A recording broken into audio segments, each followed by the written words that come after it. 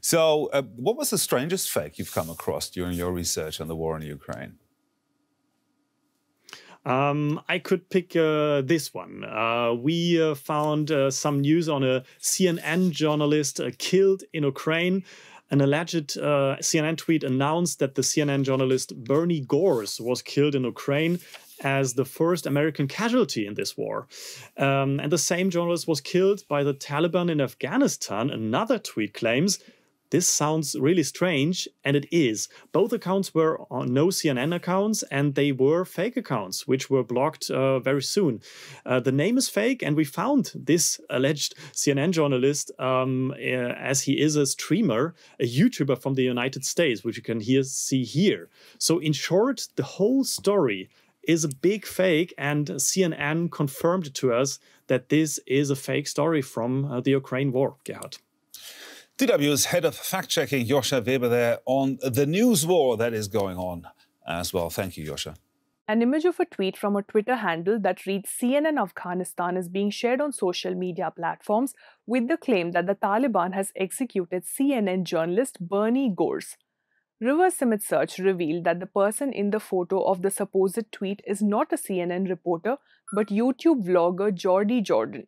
We visited Jordan's YouTube channel where he live-streamed a video game session as recently as 19th August 2021. Another Twitter handle that reads BBC Afghanistan also shared the same news.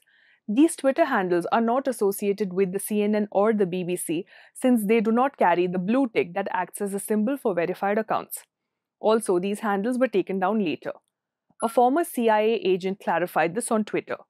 Also, there are no reliable reports of a CNN journalist or any other American journalist being executed by the Taliban following its takeover of the Afghan government. Matt Dornick, head of strategic communications at CNN, told Reuters that this is a fabricated story and a fake post.